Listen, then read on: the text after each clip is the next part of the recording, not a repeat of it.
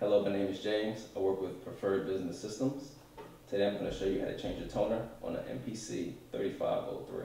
First, you want to open the front door, and then as you see, we have 4 different toners. So today, the cyan is low, so we're going to remove the cyan toner. Once you grab the new toner with the top on, we're going to shake it a little bit. Remove the toner cap. Make sure you line the piece up with the toner with the machine.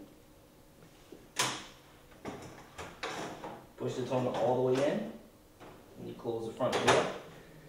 And that's how you change the toner for the MPC 3503.